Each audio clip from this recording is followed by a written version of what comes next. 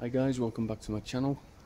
This one is about if you don't like the colour of soil or the look of soil and you want to cover up a multitude of sins and suppress weeds, check out some of these.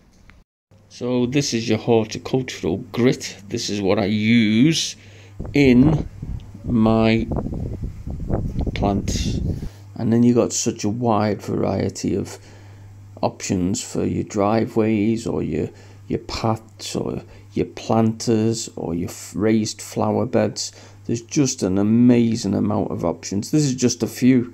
Me personally, I love top dressing my planters in gravel.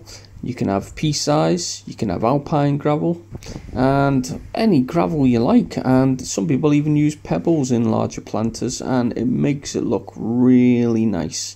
So they'll be put off by stones. You can still have them amongst all of your greenery. Don't forget to like, subscribe, and I release a video about every week. I have been a bit crazy this time. To get the channel up and running, I've been releasing quite a lot of shorts, which I'm intending on keeping up, and also videos twice a week, but I'm planning on maybe once a week. And if I find anything else to talk about, I'll put that on.